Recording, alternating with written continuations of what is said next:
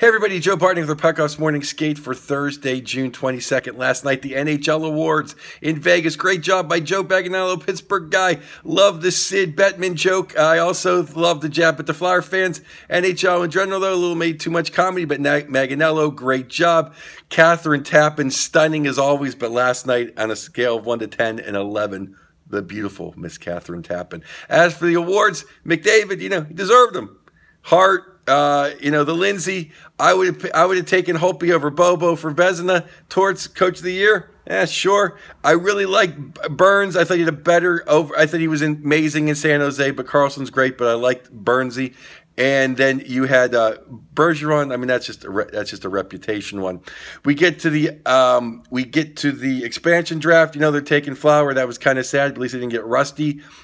Neal went, a nice pickup. He'll score some goals for you guys. I can't believe Vegas took Perron. What a joke.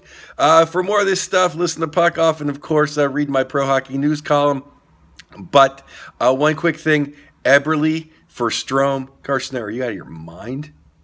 Strome's so much younger. He's probably better right now. Eberle's semi-bust. Bye-bye.